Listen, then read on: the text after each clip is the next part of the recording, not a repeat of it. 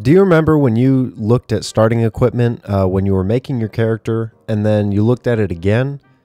Neither do I, because starting equipment generally sucks. I think we've all agreed on that, but it's actually not true.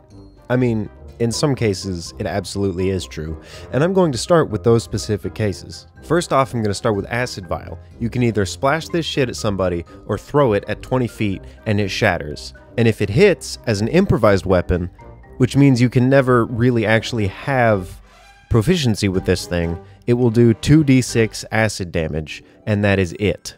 Can I ask the people who made this item why it cost 25 gold per use? That's ridiculous. Next up is the lantern. It would make sense because I think we've all at least depended on a lantern when our electricity went out, but this is 5th edition. Every single class and every single race has dark vision. We're never going to use this thing. After that, we have poison. Just a little vial of poison. Have you ever heard of the spell Bless? A first level spell that lasts for 1 minute, giving 10 rounds of an added d4 damage? Imagine there was an item that did the same thing, but only worked once? Sounds as shitty and useless as True Strike, doesn't it? Then why the hell does it cost 100 gold? That's as much as a common magic item. 100 gold is half as much that you need to buy an actual elephant. A trained elephant. After that, we have shit like Alchemist Fire, which cost half as much, and will do 1d4, which is still more because it does it continuously over rounds, but it's still a piece of shit. Then we have Antitoxin, which is literally only good for hunting spiders and snakes. There's no other reason that you would buy this in preparation for some very, very specific event, unless you're paranoid. Now moving a little bit further away from shitty items, we have oil. Oil in Dungeons & Dragons 5th edition is a gift from the gods themselves. It's a fuel for heat, it's a lube for squeaky doors and tin men, and it's an improvised combo weapon that does flat fire damage. A solid amount, more than a d4 could ever accomplish, at a total 5. And it can burn an area of 5 feet by 5 feet. And anything that enters that area doesn't have to make a save. It can't make a save. It can't be affected by some sort of damage die. It immediately is done 5 flat fire damage. So if you use this efficiently, because it cost 1 silver, that's 1 gold point for 50 to 100 fire damage. I think that's a little bit better than a vial of goddamn poison.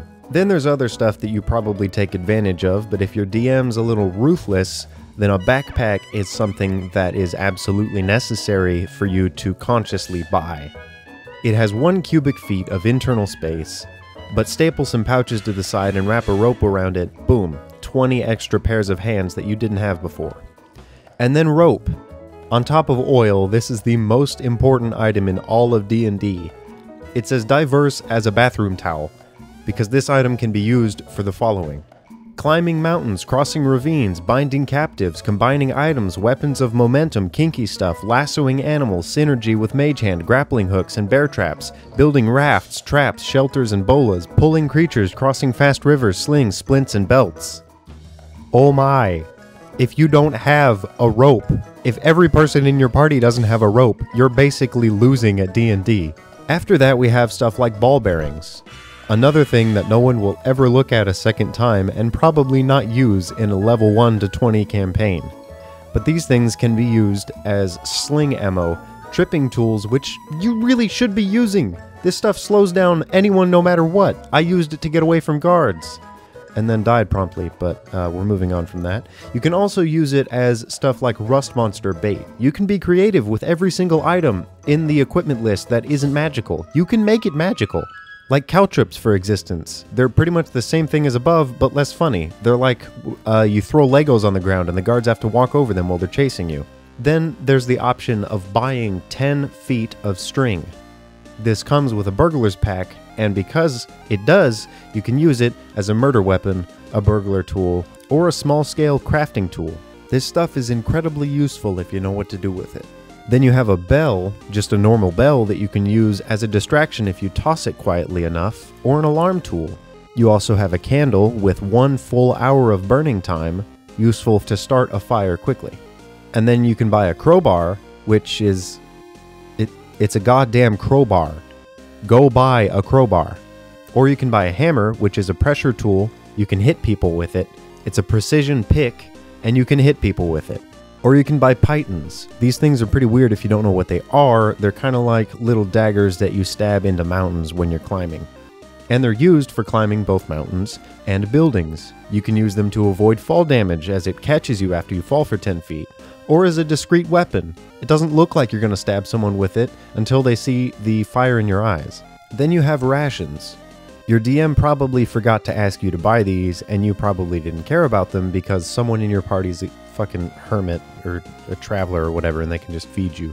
But still, this stuff is awesome!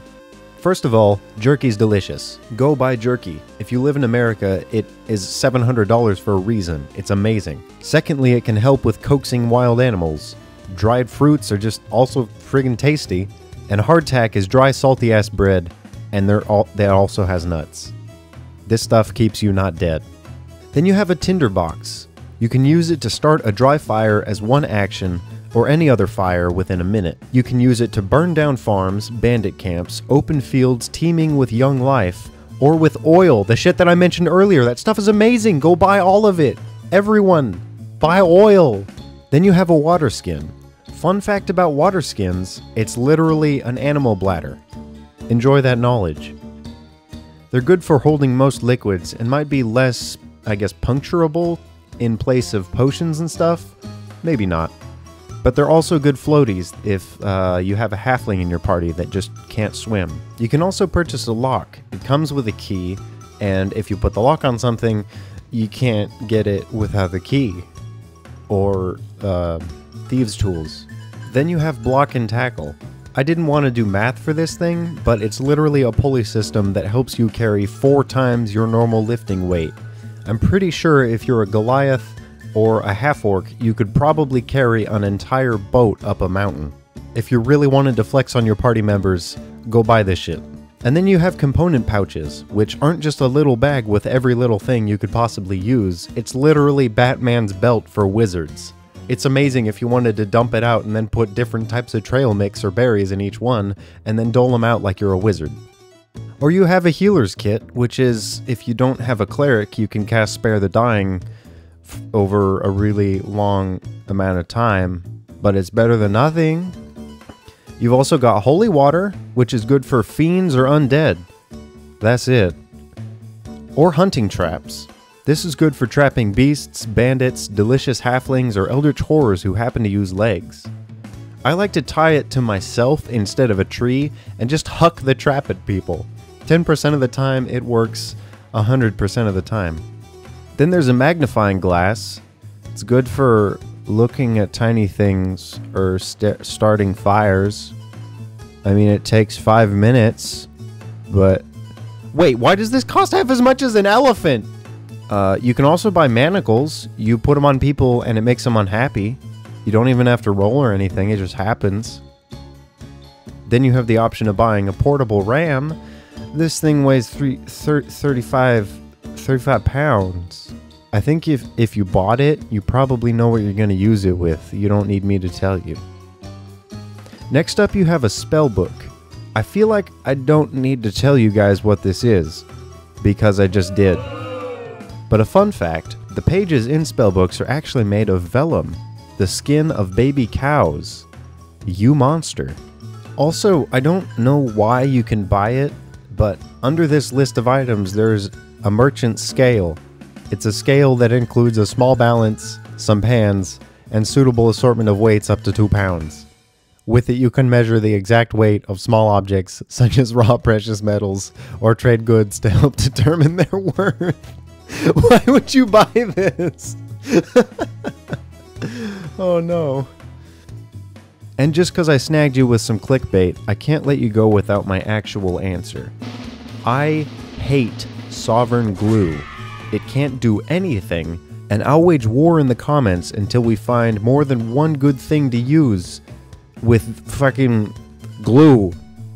Okay, I did have one actual good idea when we were playing a while ago. It's where you get a top hat, and you also have to have a bag of holding, and then a portable hole. Now you put Sovereign Glue on the portable hole first. You wrap your phylactery inside of that hole and stick it to the top of the hat.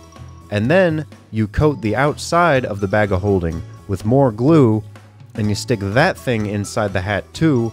Boom, you're an immortal lich who spawns within 10 feet of your hat no matter what. Thanks for watching.